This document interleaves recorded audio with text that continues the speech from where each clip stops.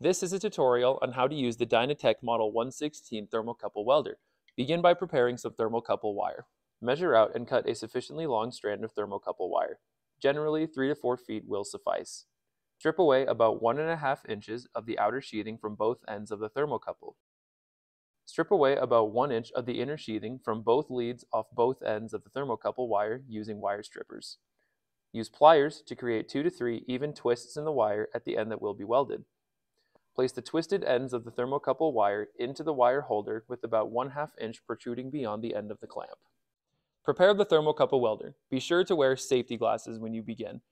Prepare a clean workspace with nothing flammable around the welder. Power on the welder.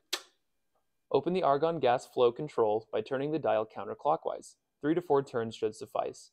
Turn the control valve on the argon gas a quarter turn counterclockwise. Press the purge button to flush the weld area with argon gas and check that sufficient argon flow is maintained. Generally, 20 to 25 cubic feet per hour is preferred. Place the wire holder with twisted thermocouple wire into the welder. Press and hold the weld button until the arc button lights up and a weld flash is seen.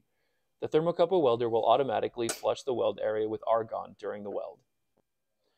If the weld is unsuccessful, readjust the wire in the clamp and wait 1 minute to allow the welder to recharge prior to another attempt.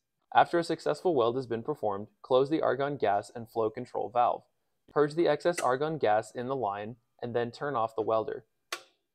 Use a thermocouple amplifier and lab view to verify that the thermocouple functions as expected. After the thermocouple weld integrity is confirmed, add heat shrink to both ends of the welded thermocouple wire to prevent the sheath from fraying.